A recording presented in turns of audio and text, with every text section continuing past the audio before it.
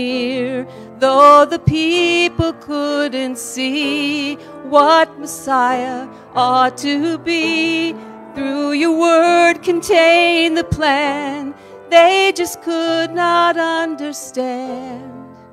Your most awesome work was done in the frailty of your Son.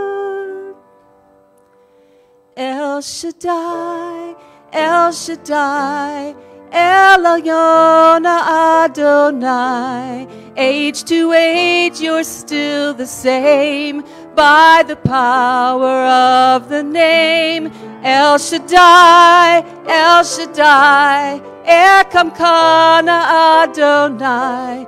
We will praise and lift you high. El Shaddai,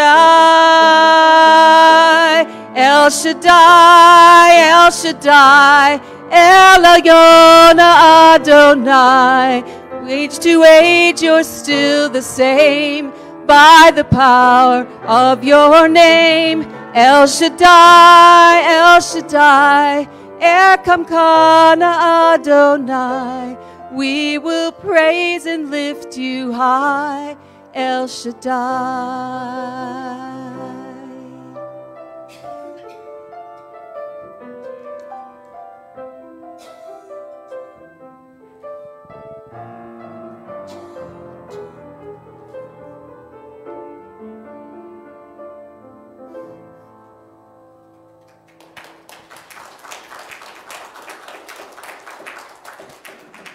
Thank you, Cheryl. Would the children please come forward for the children's message?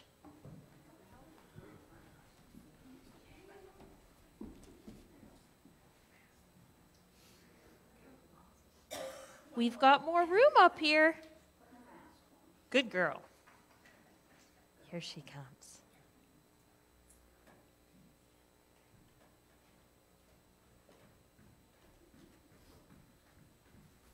Thanks for coming. Have a seat. Well, good morning, girls. It's just the girls up here today, just the girls group. We have been talking so much this month about worship. We've talked about how praying is part of worship. We've talked about how learning Bible verses and reading the Bible is part of worship. Yes, singing. Very good. Singing is part of worship. Praying. You got it. And praying is part of worship. Let's give them a hand. Good job. Now, when we do all those things, should we do them when times are going really good? When there's good, happy things happening? Absolutely. What about when we're having a bad day? Mm-hmm. You're absolutely right.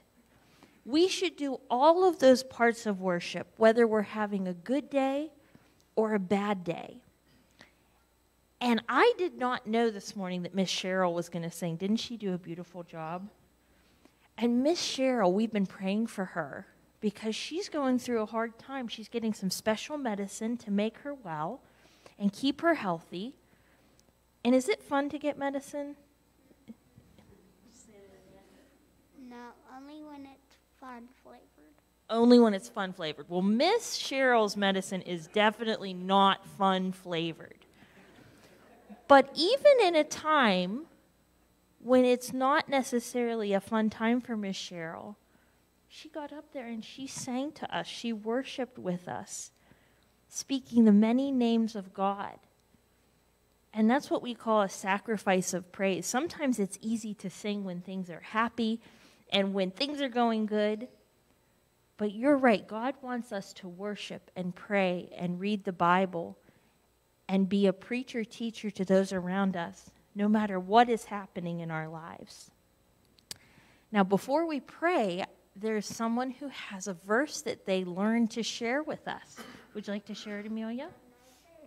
Another one. All right. Psalm 16:8, He is always with me. All right. Another great verse. Let's give her a hand. And we had Miss Ella this morning, shared a wonderful verse with me, so let's give her a hand too. Good job, Ella. It's so important that you are memorizing Bible verses, because when we have those hard times, we can sing, we can pray, we can preach, and we can also fall back on those verses to remind us that God loves us. Let's go ahead and pray. Dear Jesus, we thank you so much for all we've learned this month about worship. We pray as the months go on, we continue to learn words of your Bible. We pray that you would remind us to pray and to sing, to worship, and to be preacher teachers to the words, to the people around us, that we would share words that show them that you love them. We pray that you would be with us this week. Help us to be witnesses for you and to share God's love. In thy name, amen. You may be seated.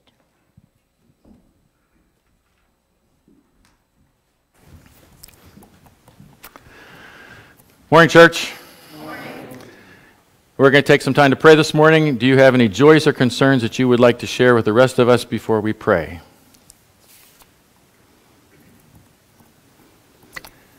Let me add two things. First of all, if you could be praying for the Robertson family. This is Skip's Uncle Ed, who passed away last evening. So please be praying for the Schaefers as well, but the Robertson family. Also, as Heather mentioned, Cheryl gets not good tasting medicine, or she didn't taste it at all, really, but this Wednesday we go in for an injection. So please be praying for that. Last week we were there for about 2.5 hours, and they hadn't ordered the right stuff, so it was a wasted trip. So this week we need to make sure everything goes well. So please be praying not only that things go well, but we really, our prayer is that this immunotherapy drug that she is having is going to just do wonders. So please be praying for that. Let's pray together.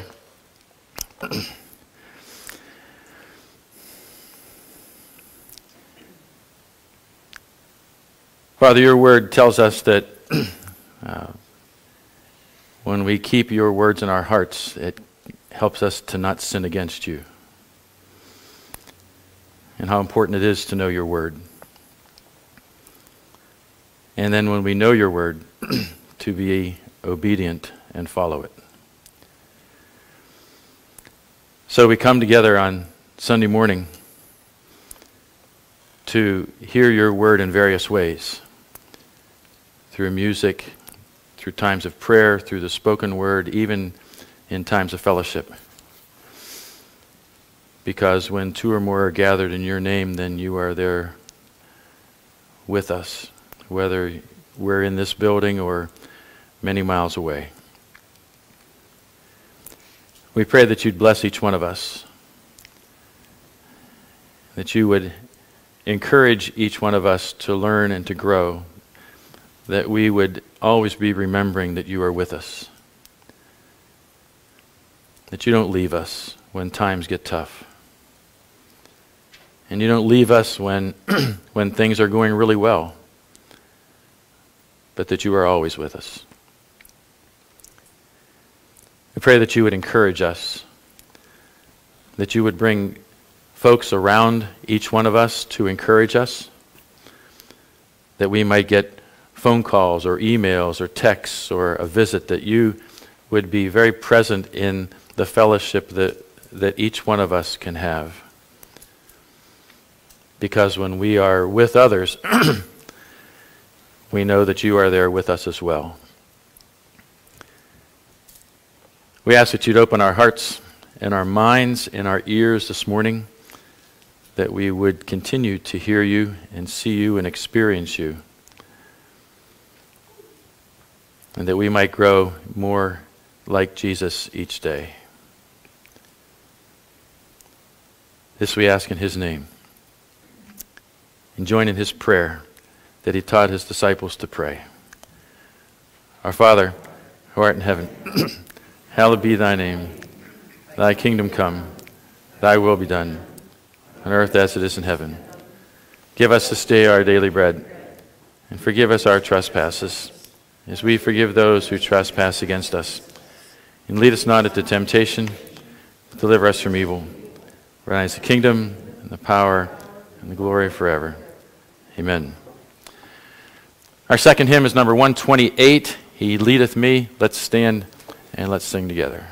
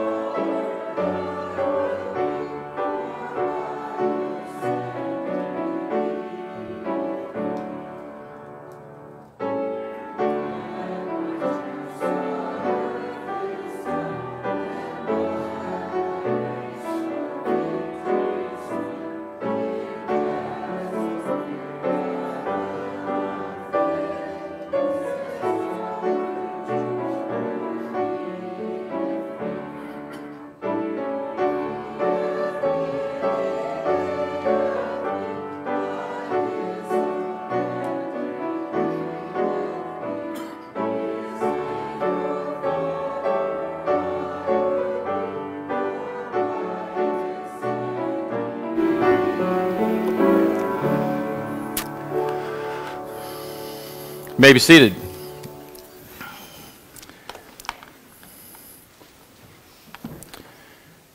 If you have your Bible and you'd like to open, we're going to be looking at the last half of the book of Genesis, beginning with chapter 24. You ever notice that some of the comments that people make about the Bible, they say things like, the Bible is full of pious, well-meaning people who have no clue about things in the real world. Let me give you a quick review of just some things. Cain is jealous of his brother Abel, so he kills him. Noah, the most righteous man of his generation, gets drunk and curses his grandson. Lot, when his home is surrounded by residents of Sodom who want to violate his visitors, offers his daughters instead. Abraham plays favorites between his sons. They end up estranged for years. Isaac plays favorites with his sons, and they become bitter enemies. Marriages are filled with disasters. Abram has sex with his wife's servant at his wife's request, and then sends this woman and her son off into the desert. Isaac and Rebekah fight over which of the boys will get the blessing. Jacob's first son, Reuben, sleeps with his father's concubine. By the way, this is all in the book of Genesis. These are not the Waltons. They need Dr. Phil, Dr. Spock, Dr. Seuss. They need somebody. Now, do you feel about your family now? You feel better? Why is all this stuff in the Bible? I mean, these are horrible stories. Dinah in Genesis chapter 34 is raped by a man named Shechem, and Jacob doesn't do anything about it. His sons Levi and Simeon respond by succoring the men of Shechem's city to get circumcised so they can't run around, and then they murder them all. It's disgraceful behavior. And there's no confusion on the part of Moses, who wrote the first 5 books of the Bible, but the real hero is God, who works with people who are not perfect, who live in a fallen world, and still God is with them. And God can be with us as well. This is the heart of the Old Testament. How God was with Isaac and Jacob and Joseph, and how he can be with us. So, let's begin. God is with Isaac. If you turn in your Bibles to Genesis chapter 24, here's how it begins.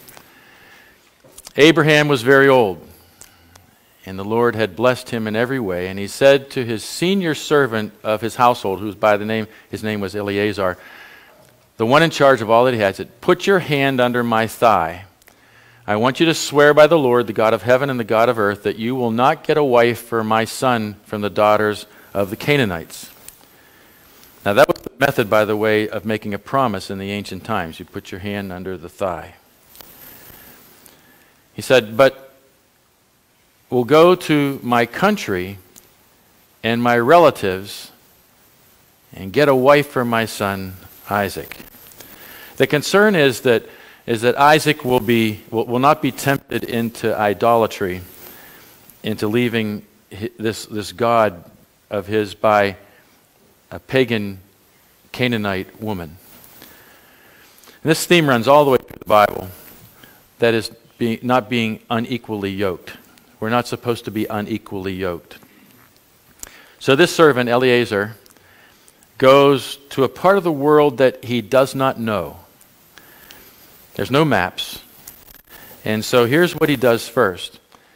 He prayed, "Lord, God of my master Abraham, make me successful today and show kindness to my master Abraham." He prays. This is, by the way, the second prayer in the Bible, and he's not even a Hebrew, but he trusts God.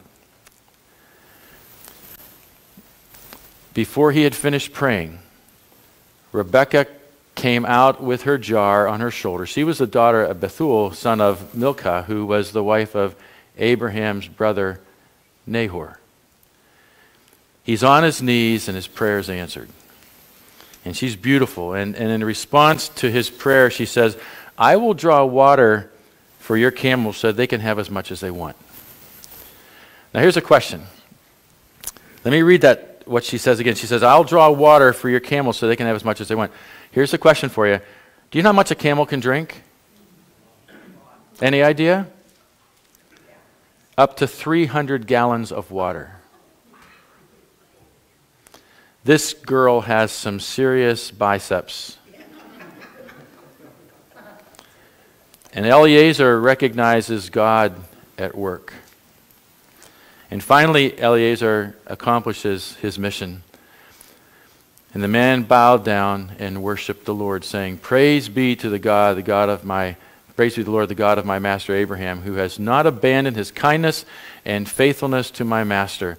As for me, the Lord has led me on the journey to the house of my master's relatives." He ends with worship. This is God at work. Let me share with you 2 words that that describe God.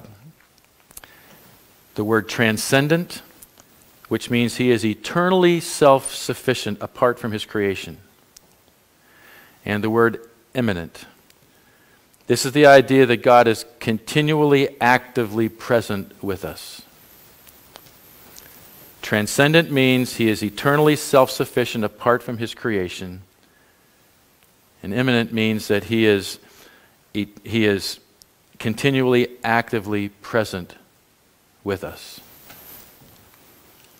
What we read here is this transcendent God who existed before time is also the immanent God who's right there with us right now.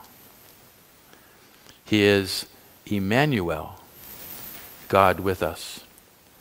So God is watching over Isaac, and he gives this great promise. He says, stay in this land for a while, and I'll be with you. I'll be with you, catch that, and will bless you. For to you and your descendants I will give all these lands, and will confirm the oath I swore to your father Abraham.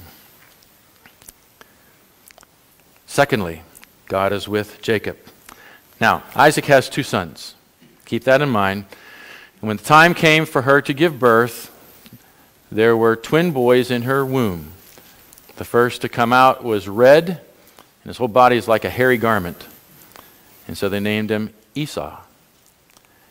After this, his brother came out with his hand grasping Esau's heel. So he was named Jacob. Isaac was 60 years old when Rebekah gave birth to them. Right out of the womb, there's a problem. Esau has a serious hair problem, and Jacob is a con artist. These are 2 different people. Isaac dotes on Esau because he's a man's man. He's not the brightest bulb in the pack, but he's a man's man. And Rebekah favors Jacob, so she helps him deceive his dad, her husband. And then God decides to send Jacob to character school because life is going to get really very hard for Jacob. In Genesis chapter 28, Jacob has left home and he's fleeing from Esau, who wants to kill him. And he has a vision where he sees a staircase with angels coming up and down. And this is a picture of the connectedness between heaven and those who dwell on earth. It's recorded in chapter 28, these words: I am with you, and will watch over you wherever you go, and I'll bring you back to this land, and I will not leave you until I have promised what I've promised you. I've done what I promised you. And when Jacob awoke from his sleep, he thought, surely the Lord is in this place, and I was not aware of it. He was afraid and said, how awesome is this place? This is none other than the house of God. This is the gate of heaven. Early the next morning, Jacob took the stone he'd placed under his head and set it up as a pillar and poured oil on top of it. He called that place Bethel, though the city used to be called Luz. Notice this. He sets up a pillar so he won't forget. He calls the place Bethel. Now, Beth, if you break that word down in Hebrew, the word Beth means house. El means Elohim, God. This is the house of God. So where is God present? Everywhere. Right here. He's right there. This is the beginning of Jacob's transformation. In chapter 29, he goes to Haran, which is the hometown of his grandfather Abraham. If you remember, we talked about Abraham last week. And he finds a guy by the name, well, he's Uncle Laban. And in Laban, he meets his match. Laban is the king of con artists. And Jacob meets some folks as well as Laban's daughter. So beginning with verse 9 of chapter 29, here's what it says. And so while he's still talking with them, Rachel came out with her father's sheep, for she was a shepherd. And when Jacob saw Rachel, daughter of his uncle Laban, and Laban's sheep, he went over and rolled the stone away from the mouth of the well and watered his uncle's sheep. Now, a little bit of background. The stones that covered the wells were huge. Remember, Jacob was an indoor boy. He was mama's boy. He doesn't have body by Jake, okay? He has body by Jacob. He's not very impressive, but he is so inspired by Rachel that he wants to show off. And it's kind of like he's on steroids of love, and he rolls the stone away. Usually it took a couple of shepherds to lift the stone and roll it away. Jacob does it all by himself. And then this. Jacob kissed Rachel and began to weep aloud. That's kind of unusual, wouldn't you think? Any woman here have your husband kiss you, then start to cry? There's so much we could say about that. Many of you know this story that Laban has two daughters. Leah's the older one, and Jacob, however, loves Rachel. And so he worked 7 years to get her. And on the wedding night, into his tent wrapped in a veil, silent in the darkness, Laban sends daughter number 1, Leah. Look at chapter 29, verse 25. Jacob says to Laban, "What's this you've done to me? I served you for Rachel, didn't I? Why have you deceived me?" Now note the word deceived. This is a form of his own name, Jacob. And this is the theme of the story. Jacob has to learn what it is like to be on the receiving end of what he's been dishing out all along. Think of what that wedding night must have been like for Leah. The story of heartache of the unloved sisters is really one of the saddest in Scripture. But we read that God hears and God cares, and God notices her tears. God is with Leah. So Jacob works 7 more years for Rachel, a total of 14 years. He goes to character school and he begins to change. God is with him. And he decides to return home and face his brother Esau, who earlier, many years ago, had wanted to kill him. This is a dangerous decision, and Jacob has an encounter with God on the way. And he wrestles with this mysterious man until daybreak, and then he says, "I will not let you go unless you bless me." And he discovers that he's been wrestling with God. And God gives him a new name. His name is now Israel, which means he who struggles with God. And so he goes to meet his brother Esau, and he goes first. He goes as a new man. Was Esau filled with anger? Was Esau filled with vengeance? Look at Genesis chapter 33, verse 4. But Esau ran to meet Jacob and embraced him and threw his arms around his neck and kissed him, and they wept. Must be a family thing. One of the greatest statements in the Bible is next. Jacob says to Esau, "If I have found favor in your eyes, accept this gift from me, for to see your face is like seeing the face of God." To see the face means to know someone.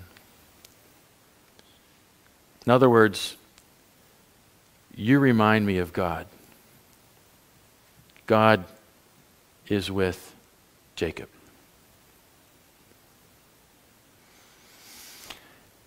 God is also with Joseph. We move to the next generation, but a quick note about Genesis chapter 36, verse 1. It reads like this. This is the account of the family line of Esau, that is, Edom. Now, if you've been reading Genesis, and hopefully you have, you've noticed this phrase, this is the account of, or this is the family of. Genesis is organized this way into 10 sections, 50 chapters to us, but this section is interesting because it is about the Edomites. Now, to the original readers, the Edomites were their bitter enemies. More words of judgment on the Edomites are found in Scripture than any other place or any other tribe. So an Israelite would read this and say, I don't want to read this. Why are they here? This is our book. The Edomites matter to God. And this is God's way of saying so. So, on to chapter 37. Joseph is the son of Jacob's old age. He's the firstborn of Rachel. And Joseph was the favorite. And so Jacob gave Joseph a robe. Now some versions say it was a coat of many colors. Others say it was a robe of long sleeves. That doesn't matter. Think of it like this. Joseph gets a coat from Oscar de la Renta, and his brothers got theirs from Walmart on the clearance rack. And there's a ceremony involved when such robes are given in the ancient East that marked the recipient of receiving that as the father's primary heir. Joseph was the 11th son in the family line. He was not the firstborn. That's usually where the inheritance went. But because he got this robe, this coat, he's saying to the rest of the family, this is the primary heir. So Joseph gets the farm, and he is not liked. And plus, he didn't help his cause at all. This is the account of Jacob's family line. Joseph, the young man of 17, was tending the flocks with his brothers, the son of Bilhah and the sons of Zilpah, his father's wives, and he brought their father a bad report about them. This is what we call a snitch. This is what we call a tattletale.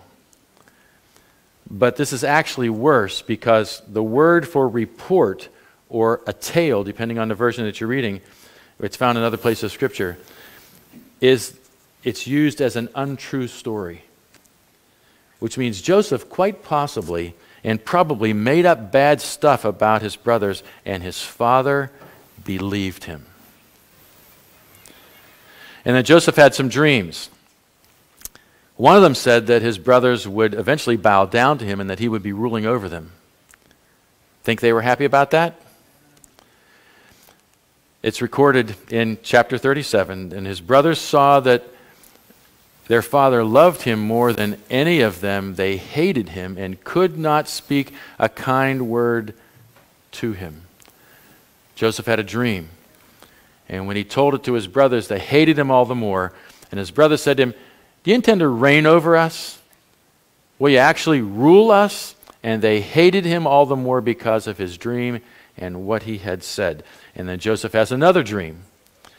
And you would think he would keep these to himself. But this one includes his parents. And so they are going to bow down to him as well. And so he's sold into slavery. But notice these words from chapter 37, verse 2. The Lord was with Joseph. And for a while things go well until Mrs. Potiphar makes advances and Joseph ends up in prison. But notice this again. Joseph's master took him and put him in prison, the place where the king's prisoners were confined. But while Joseph was there in prison, the Lord was with him. Eventually, God raises Joseph up and uses him to save the whole population of Egypt from starving during a famine. And one day, years later, he is reconciled with his brothers. Genesis chapter 50, verse 20, is a summary of Joseph's entire life. It's really a statement about the theology of Genesis. When Joseph's brothers find out who he is, they throw themselves before him and tell him will be your slaves. And they believe that he's going to be furious at them because of what they had done years before. But instead he says, don't be afraid, I'm not angry. And then he said this, you intended to harm me, but God intended it for good, to accomplish what is now being done, the saving of many lives. And it all begins to come true. God's dream of community. Remember the promise to Abraham? All the peoples on the earth will be blessed by you. And the people are alive and they're blessed because of Abraham's offspring. So in Genesis, where is God present? Everywhere. He's with Adam in the garden. He's with Noah in the flood. He's with Ishmael in the desert. He's with Eliezer on an impossible task of finding a wife. He's with a lonely slave boy in prison. In the most unlikely places, he is Emmanuel, God with us. And listen, you never know where he'll pop up next. So your assignment this week, you have homework in theological terms. Go on a God hunt. Look for concrete answers to specific prayers.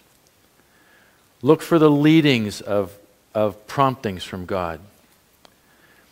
Possibly he will come in unexpected resources. Maybe some gifts will come your way. But look for God. And talk about it this week. And ask him to help you see him. Let's pray.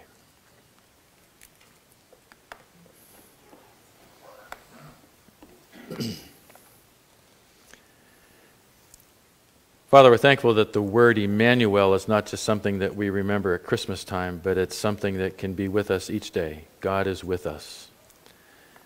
And as you have shown that you are with those that we read in your word, we also know that you are with those of us who trust you. You never leave us. Help us to look for you this week in unexpected places. Help us to be mindful of the things we say and the things we do. And always to remember that you are with us. So we ask for your blessing this week, that we might have eyes that are open and hearts that are available to be touched. Always remembering that you are with us.